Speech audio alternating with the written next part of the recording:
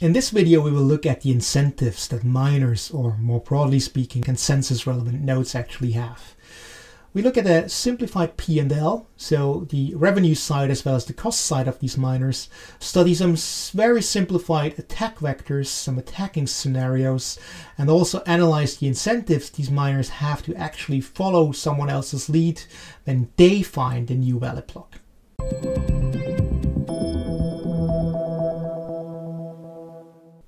Alright, so let's get started. In the last few lectures we talked about consensus protocols, and we also talked about various scenarios with forks. We've quickly looked into forks that are just temporary, but also forks that can be persistent, essentially split the network for good. And we also talked about the fact that both of these cases can add a lot of uncertainty and essentially destroy value. I mean, obviously it's going to negatively impact the value of a specific network when there is more uncertainty, when there are some situations in which you cannot be sure what's actually going on. That's usually not a good place to be in. And for this reason, it is really important to create incentives for the network that this doesn't happen, that you can actually get around these forks, that you can actually reach a common understanding. And that is exactly what we'll look at in this lecture. So we're looking into various subtopics of how these different agents in the network are incentivized and how we can make sure that in the usual case, so usually there is a consensus reached. And in particular, the focus of this lecture is the general incentives for consensus relevant nodes. So in the Bitcoin case for miners, for proof of work miners, then Bitcoin specifics and the incentive driving consensus in the Bitcoin case. And then of course consensus attacks, potential attack vectors, and what may go wrong. I will give you some examples. Although I have to say right now, and this is really important to understand, most of these examples are severe simplifications, just to give you the intuition, to give you some ideas how to think about this stuff. But of course, in reality, things are much more complex than our simplified math examples that we're going to use right here. Okay, so the first thing we're looking into is the economic considerations of a consensus relevant node of a CRN.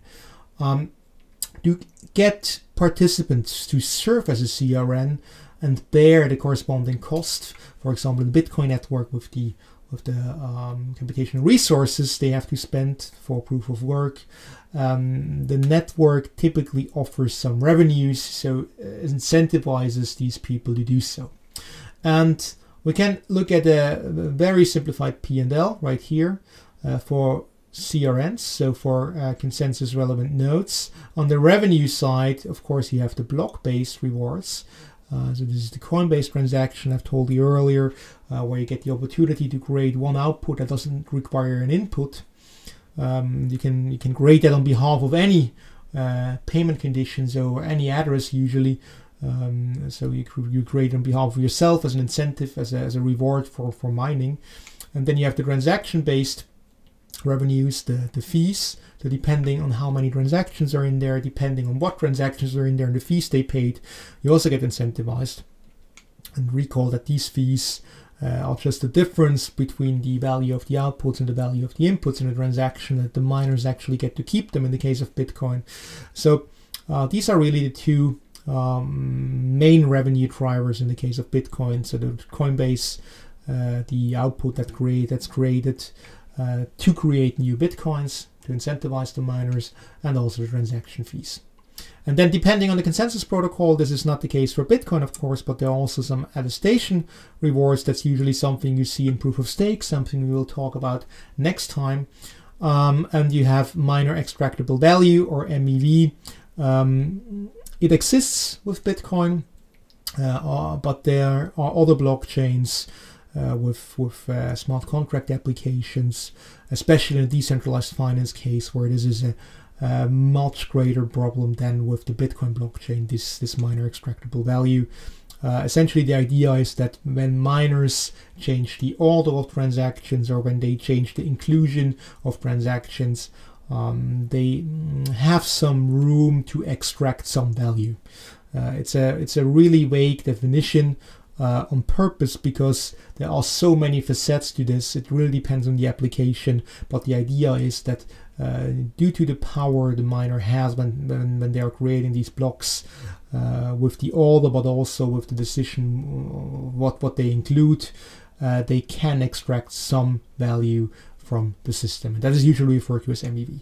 So these are really the revenues. That's the revenue side. And on the cost side, of course, it depends on the consensus protocol. With proof of work, it's the computational resources, so the electricity, hardware, the maintenance of the hardware, and so on. With proof of stake, it's the cost of stake, also some hardware, also some maintenance, but mainly, predominantly the stake, so the tokens you buy and lock up to receive these quote-unquote lottery tickets that allow you to participate in the consensus protocol. And in proof of authority, so basically when you just have somebody who decides on the current state of the ledger, then there may be some political cost of maintaining this authority. There are some other costs, like audits, for example, that are associated with this. Of course, cost of stake and cost of maintaining authority are not applicable in the Bitcoin context. Here, we're really talking about these computational resources. And what is important to understand right away is with revenues in the network currency, so in the native protocol asset of the network, with a Bitcoin in the case of the Bitcoin network, and cost most often in fiat currencies, CRNs have an incentive to keep the network value, and consequently the demand very high. So they, in other words, they don't have an incentive to act in a way that hurts the network, because they get paid in the network crypto asset, in the network currency, in the native protocol asset of that blockchain usually, and their costs usually are real world costs. So of course you're not going to usually you're not going to pay your electricity with Bitcoin, but rather with US dollars, euros, Swiss francs, and so on. Okay, so this is really the CRN P&L. This is something to keep in mind. And when you look at the market here in the context of Bitcoin, with the computational resources that get allocated, and first of all you have to understand, and that's really the foundation of this market, is that it is an open market. So there are very limited, pretty much no barriers to entry. Of course, these days you have to be really, really efficient. So you could argue that this is a barrier to entry, that a private person cannot enter the market anymore because they have to heavily specialized to be able to compete with the large economies of scale that these professionals usually have. But in theory, there are no barriers to entry. Anyone can just decide that they want to join the mining market and then do so, which is a big difference to most of the other systems. And what is important, of course, I mentioned that, is that profits can only be achieved. So you can only realize profits when you're more efficient than your competitors. Why is this the case? I mean, there are two situations in an open market, and one would be an under allocation. So this means when you're looking at the marginal revenue, that comes down with an increase in the computational power that is in the network. Why? Because the revenue is just split between more people, essentially. Recall that the revenue gets adjusted to the computational resources. So every 10 minutes you just create this certain amount of Bitcoin, this number of Bitcoin, new ones. That doesn't really get changed because of the computational resources. It's a fixed number on average per 10 minutes. It just gets halved every 4 years. So what happens when there are more people in the network, when there are more people allocating computational resources to the network, then the marginal revenue comes down. And the marginal cost more or less remains the same, or more or less is at the same value. When you have an open market like that, and that does assume we have an under allocation, so that there can be a profit realized right here, that we are in a state with this amount of computational resources right here, where the marginal costs are lower than the marginal revenue. So we do have a profit right here, marginal profit. Then of course more people have an incentive to actually enter the market. and more people enter the market, then the revenue will go down. And we have the equilibrium right here. This is the equilibrium value where no one makes a marginal profit anymore on average. Of course, when somebody is much more efficient than others, then they will. But on average, when we assume that the miners are homogeneous, let's say, then no one will make a profit anymore. And then the other way around, when there is an over-allocation, when miners actually lose, they may remove some of these computational resources. They may not spend as much anymore, so we move back again to this equilibrium. And this is really the equilibrium value of the computational resources. Now, one thing that would actually increase the marginal revenue is the Bitcoin price. I mean, I told you that the number of Bitcoin, except for the reward halving every 4 years, doesn't change. But when you think about it, since these miners, they get compensated in Bitcoin. When the Bitcoin price skyrockets, then of course so do the incentives to spend more resources in this system. Why is this the case? Because when the Bitcoin price skyrockets, this delta right here between marginal revenue denominated in US dollars and marginal cost also denominated in US dollars gets greater. Why? Because when you denominate the revenue in US dollars with a constant Bitcoin value, and the Bitcoin price increases, then of course this curve would shift upwards right here, and then you have a greater revenue. And then of course this point right here, the equilibrium point, would shift to the right over here. So with an increasing Bitcoin price, you would see more and more computational resources. Also, the other thing that happened a lot is actually that the marginal costs go down, the marginal cost per computation, because there is more and more efficient hardware in the space. With the move from just regular CPUs to GPUs, so graphics cards, to FPGAs, to ASICs, or ASICs are chips that are on hardware level just produced for this one task. So the only thing they can actually do is computing these SHA-256 hashes, but they can do that really efficiently. And when you have the specialization at chip level, then of course the marginal cost will come down. So this entire line right here. And when the marginal costs come down, then again the intersection this intersection right here would also move to the right, and you would also see that in higher computational resources. So these are the two main effects why you have this ever-increasing demand of resources in the Bitcoin network. First of all, the increased price, and second, the higher efficiency of these computational resources that leads to a lower marginal cost per computational unit. So let's go to the probabilistic reward distribution in Bitcoin mining. On the proof of work, the profitability of mining a block and earning the corresponding reward, which we define as P, is defined by miner I's computing or computational resources relative to the network. And let us denote the individual computational resources as lowercase ci, and the computational resources of the entire network as uppercase C. And then you have this reward P we have seen right here, and then the expected value for an individual miner. The expected reward for an individual miner would be E of PI. Okay, so that's our notation. It's actually very simple, and it's just some simplifications to show you some things to motivate mining, the incentives, and later on pool mining. So let us assume that the current reward is 6.25 Bitcoin. So we set P equal to 6.25. Then we have these CI values right here. For Tamara it would be 3, for Edith it would be 0, she doesn't mine currently. For Tony it would be 3, Michelle 4, Marcia 3, Brian, Jake and Claudia 1 each. And if you add this up, this would be a network computational resource count of 16. So in total you have 16 computational resources, and here you have the individual numbers in these circles. So when we go with Jake right here, Jake has 1 computational resource unit. Jake's expected payout would be these 6.25 times 1/16, which would be 0.391 Bitcoin units per 10 minutes, because we're really talking about time units here. we're talking about these block cycles, and as you've seen a few lectures back, is that this always goes back to these 10 minutes average. Okay, so 0.391 in this case for Jake.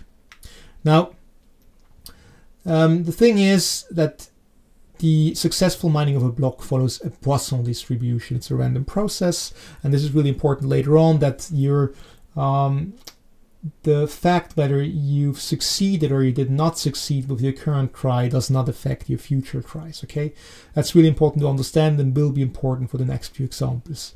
But also, since it's a random process, since it's a probabilistic process, the short to mid-term payouts may deviate, may have a high variance. Okay, there might be quite some deviation from the expected value. And the relatively small miners are disproportionately affected by that. So when you have a relatively low stake in the network, then of course you could be really, really lucky and you could find a block immediately. It's probabilistic, but it could also be that you have to wait for a really, really, really long time. And this makes it somewhat uncertain. It's really hard to plan accordingly. It's really hard to create a business based on that. So what could they do is to address this. Jake, Brian, and Claudia, they can form a mining pool, and the mining pool essentially is just the idea that they're bundling their mining resources. So you're saying, okay, we are acting as one miner essentially, and whatever we get, so whenever we find a solution, whenever we create a new block, then we're splitting the rewards among the three of us. So proportionally, depending on how much each of us has contributed to this mining pool, they also get the reward when the mining pool actually finds something, when the mining pool actually creates a valid candidate block. So in terms of the expected revenue, in terms of the expected reward per block, this would still be the same as you can see right here. This was the original reward of Jake with 6.25 times 1/16th probability. And now it would be 6.25 split among 3 people. Jake would just get his share. Brian and Claudia would also get a third each. But he has an increased probability of actually getting something, and it's increased by 3 because now he also participates with Brian and Claudia's computational resources. And it can easily be shown that, of course, these 2 3s right here divided and multiplied by 3, they cancel each other out. So you unsurprisingly, you still have the same expected value with the mining pool. In terms of the standard deviation, it's a little different. In terms of the standard deviation, of course, you're performing much better in a mining pool. So it would be 0.813 instead of 1.523. And this is really important. Again, for businesses, it might be really helpful when you have a lower standard deviation. This means less uncertainty. This means you can actually have a plan. You can better calculate how much revenue you're going to generate. Okay. Many cases, by the way, this expected value right here isn't exactly the same, because usually larger mining pools, they also have a fee for organizing everything, for orchestrating everything, and then many people will actually be willing to accept a somewhat lower expected reward because they have to deduct the fees they're paying to the mining pools just for a higher amount of certainty, for a more regular payout, and something they can actually count on to some extent. By the way this is implemented in a somewhat decentralized way, the mining pools, the way they find out how much computational resources has been allocated to these mining pools is by a second threshold value that is much higher than the actual network threshold value. And then when each and every one of these mining pool members, they are computing their hash values on a block candidate block that has been proposed by the mining pool operator with a Coinbase reward on behalf of the mining pool operator. And essentially, what you have to do to get a certain stake, to get a reward from the mining pool, is you have to present your solutions that are below the mining pool threshold value, which is significantly higher, much higher than the network threshold value. So when you create these blocks, you get some shares for the mining pool whenever you're below the higher threshold value, even though this block isn't valid in terms of the Bitcoin network. But in that way, you can, without actually having to observe in the server room how much resources or how many resources are spent, you can indirectly observe how many resources each of these people allocated to the mining pool, at least on average, by using a higher threshold value. So it's pretty much the same system with the Bitcoin network as a whole. Now, before we can look into the incentives of these miners, or rather these CRN, these consensus relevant nodes, we have to make some assumptions, some basic assumptions. And number one is that they are rational agents. So we're assuming that they're always acting in their best self-interest, that they're always trying to maximize their own reward. Number two is that they are independent. So we assume that when we're talking about a single entity, that they are actually acting on their own behalf, not in line with anyone else. And then we also assume that there is no collusion. Otherwise, we will talk about mining pools and about separate, about entities that are combined. And number two, we assume that the value is tied to the network value, so that the reward value is tied to the network value. Why is this the case? Why is it important? It's because consensus deviations impair trust to the network. When you're not acting in accordance with the rules, then of course people might be worried, and there might be a lower demand in your network, and the lower demand usually means that number one, there are less transaction fees on the network because no one is trading anymore on the network when they don't trust it. And number two, the demand for the actual token, for the actual native protocol asset, also affects your reward, because you're usually rewarded in these native protocol assets. In the case of Bitcoin, I mean, it's quite easy to understand. When a miner would destroy the Bitcoin network, then of course they would completely destroy their own reward, because they're being paid in Bitcoin. And this right here, I just said, these are just some additional considerations. We haven't even modeled them in the examples that follow. And it's just something also to keep in mind. And up here, especially the rationality assumption, that is the foundation of the very simplified little models I'm going to show you, that should help you understand why usually it's in the best self-interest of these miners to act in accordance with the rules. Now let's go with a very simplified example. And the status quo is that Michel has successfully mined a block. So block number 4 right here. So this block 3, that was the status quo. Then Michel mined this block 4 right here. And our mining pool now considers whether it should work on top of Michel's block. So use Michel's block, this block number 4, as the status quo, or actually try to go with an alternative chain. So fork here from block 3 and try to create a successor of block 3 with an alternative chain.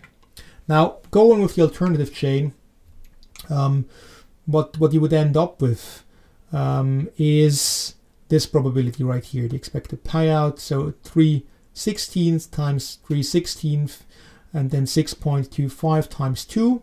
Why 3/16 times 3/16? It's quite easy to become the longest chain once again, the dominant one that would be accepted.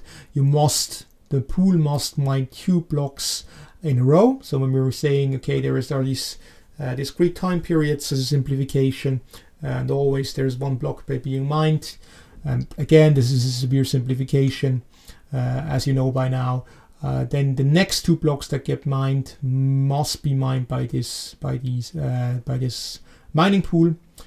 So we have 3/16 probability right here, 3/16 probability right here, and if you succeed in doing so in the next 2 rounds, then you have the longest chain, and your reward would be 6.25 times 2, because you have 2 blocks right here, 2 blocks of this reward plus potentially transaction fees, of course.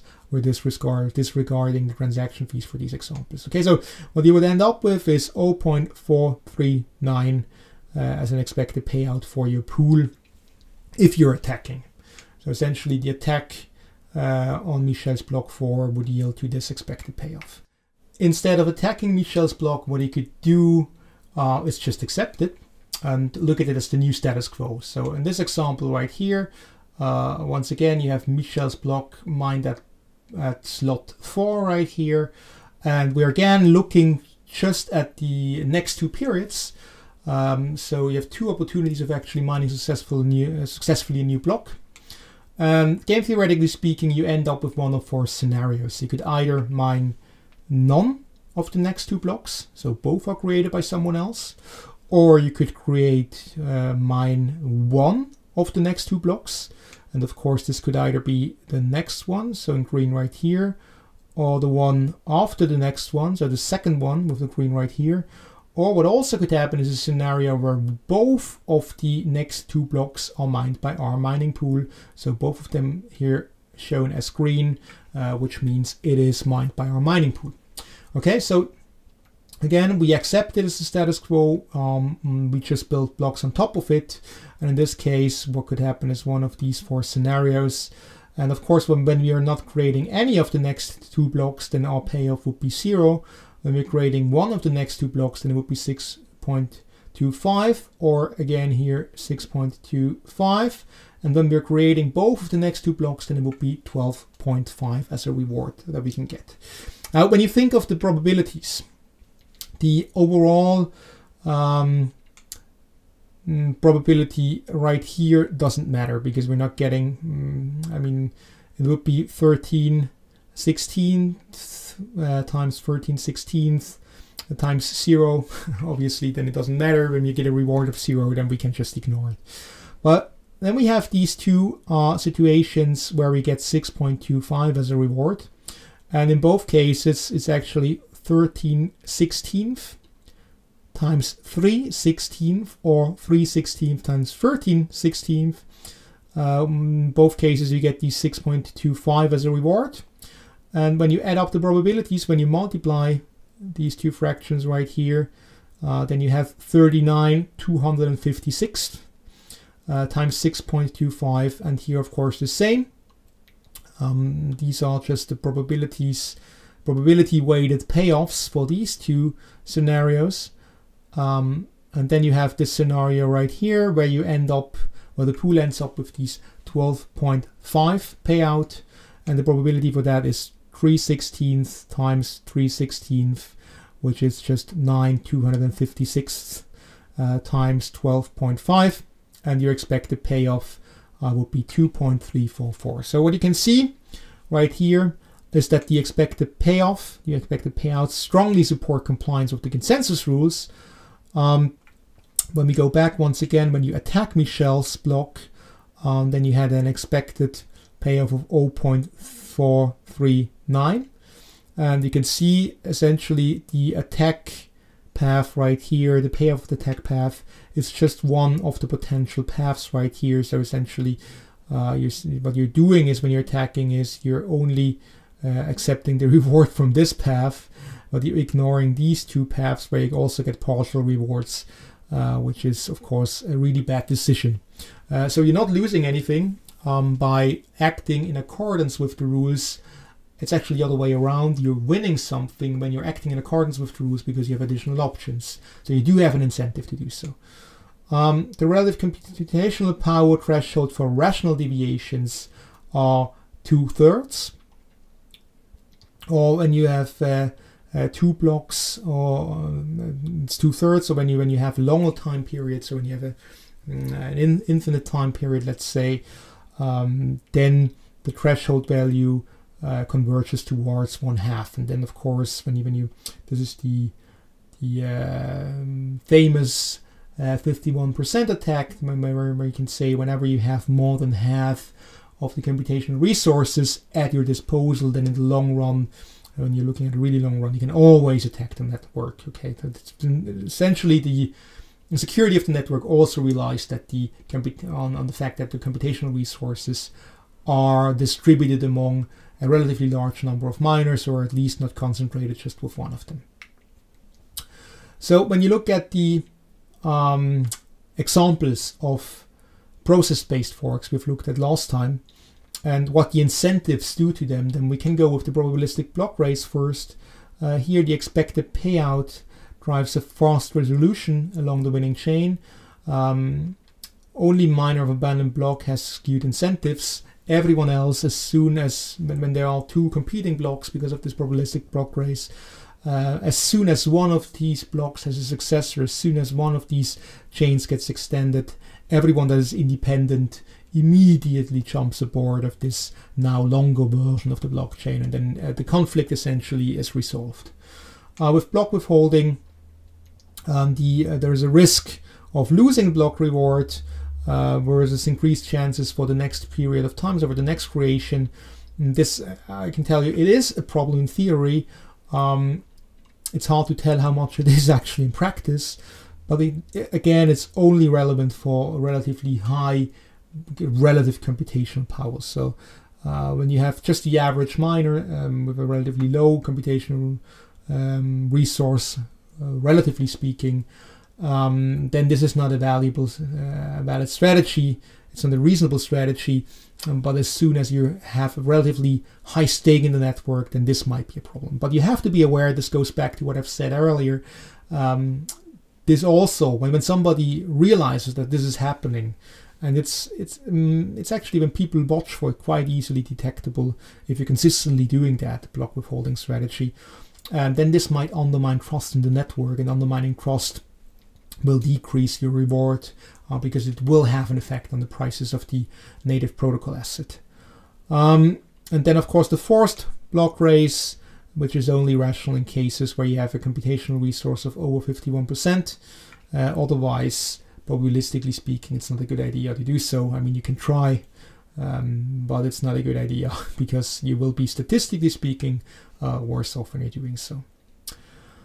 So as a result, or as a preliminary conclusion, Bitcoin incentives effectively protect consensus in absence of mining power concentration. There is one more thing that is really important to understand. We assume that there is no Goldfinger attack, because this may actually be a big problem when people are incentivized from outside the system. So, for example, when they are simply motivated to destroy Bitcoin because they have, I don't know, shorted the price, or they don't like it for whatever reasons, then of course they can attack it. Here we really just talk about monetary incentives that are endogenous to the system, so within the system. The outside attacks, these so-called Goldfinger attacks, are actually something that may be a reason for concern. But that being said, it was actually much easier to perform one of these Goldfinger attacks in the early days. Now, even though from the point of view of the financial markets, the values in the Bitcoin network are still relatively low compared to other markets, it is money. I mean, it has grown significantly, and the market cap we're talking today, the volumes we're talking today, it's not that easy to manipulate it anymore as it has been in the beginning, and therefore attacks like that, Goldfinger attacks that saw uncertainty, might not be as easy to realize as this has been the case in the early days, where this was a much larger problem than today. Now let's quickly talk about the miner extractable value and double spend attacks. Double spend attacks is just one example of MEVs, and the idea is that miners can choose which transaction is included in the block, and this can influence the consensus chain. They could deliberately delay a transaction, blocking it. They could attack a block with conflicting transactions. So essentially, then that's considered a double spend when there is a block included, when there is a transaction included in a confirmed block, and a merchant already gave you the goods in exchange for it, let's say. Then somebody with mining resources could try to attack this block, thereby invalidate the transaction that has been included in the other version, and include a competing transaction that spends the same UTXO on behalf of him or herself in this newly created block. But this is just one example. As I said, MEV come in many different facets, especially in other blockchains, in blockchains with a large variety of applications. So, for example, on the Ethereum blockchain, in the DeFi space, there are many examples of these MEV. And the risk is that they could potentially skew the incentives for these consensus-relevant nodes in a way that they don't necessarily act in the best interest of the entire system. So to give you an example is, let's say Raphael pays 10 Bitcoin to Lucas to receive a car, and as you can see, this is a relatively old example. Depending on when you're watching this video, this may or may not be worth a lot of money. Let's just go with the example 10 Bitcoin for this car. So Raphael pays these 10 Bitcoin to Lucas. It gets included in the block right here. It gets confirmed. It gets another confirmation, another confirmation. So it is embedded in the blockchain. It is in there. And then he decides to attack. He decides to attack by creating another, or trying to create another block on top of this block 3, where this transaction right here has not been included yet. And in his conflicting block 4, so the block 4 alternative, Raphael includes another transaction, an alternative transaction, where he uses the same UTXO that has been used right here. So again, these 10 Bitcoin units, but creates an output on behalf of himself. And he does so to make sure that this transaction right here cannot be added to this version, to this sequence later on. So he invalidates this transaction by moving back to this block right here, so it never happened. And then he makes sure that this transaction cannot be simply recreated on this sequence right here by spending the UTXO. And as you can recall from some of our previous lectures, each UTXO can only be spent once. And of course, in this case, it would really depend on how many resources Raphael can actually spend. But what is important to understand, the calculations we did earlier with the block rewards, they may be really skewed because of that example. Because now Raphael obviously has something at stake and may be motivated also by these 10 Bitcoin right here to attack and to make this the longer chain. Now, double spend scenarios can also be created without any computation resources. So you don't necessarily must be a miner to be able to create double spends, to be able to try a double spend.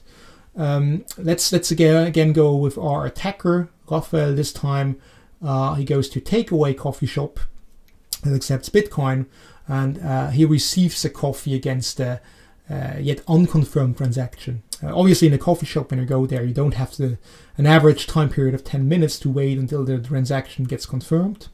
That wouldn't be a good idea. It doesn't work for these cases. So the coffee shop owner, especially when it's a smaller amount, may accept these Bitcoin even though it isn't confirmed yet. And he or she may just simply assume that the transaction will get confirmed eventually. I mean, it has been signed by Raphael, it has been propagated, you can verify that. It just hasn't been included into, or not been confirmed in a block yet. So what happens is Raphael again attacks, but this time he doesn't control any mining resources himself. What he does is he creates a second transaction, which he quasi-simultaneously sends to someone else, in this case to Michel.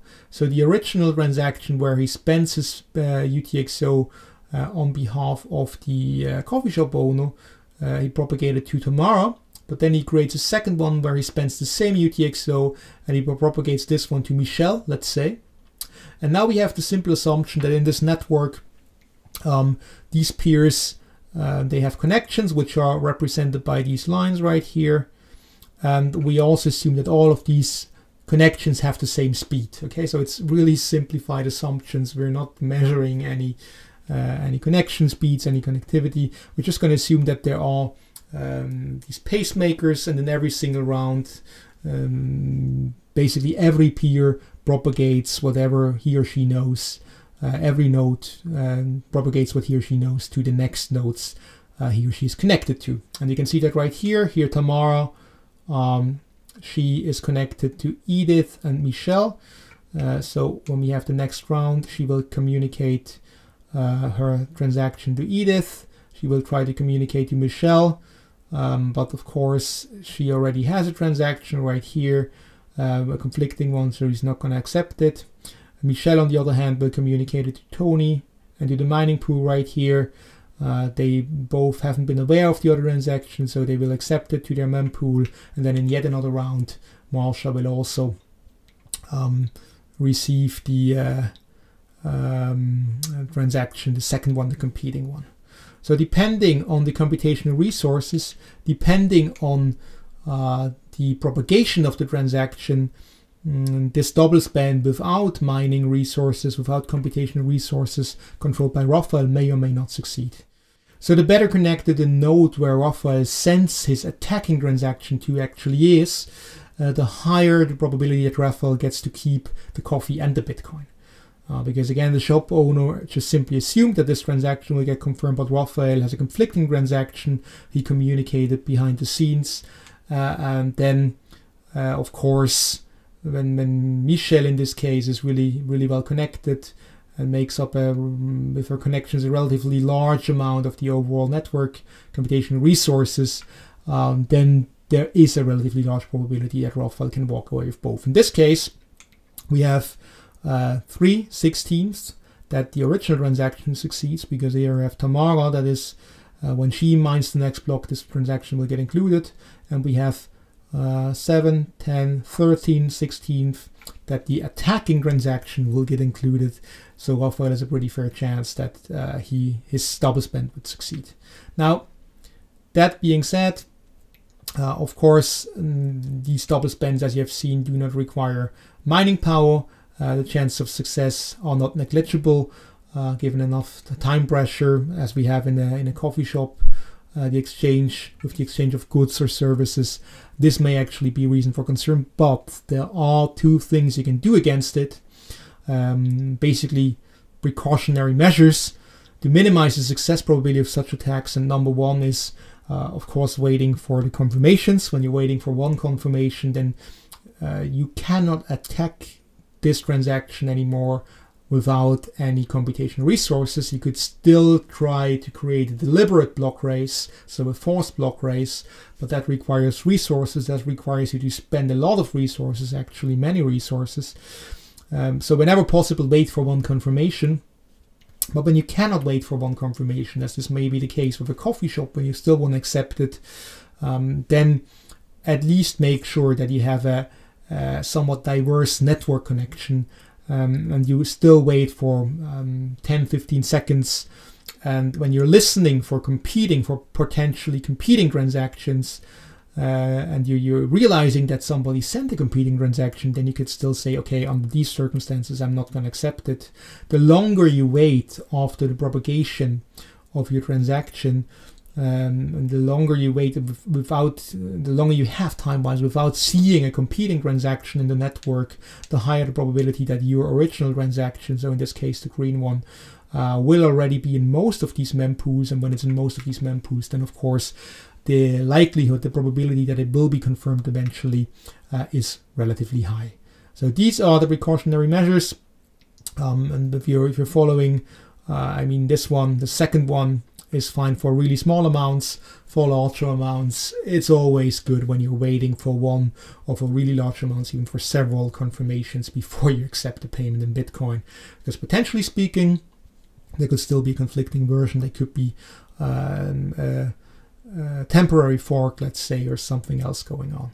And you can watch out for that, but it's always good when you're waiting for these confirmations. Here, once again, I've already mentioned that in the last video, this majority is not enough, Bitcoin mining is vulnerable. It's a great paper by Ale and Shearer.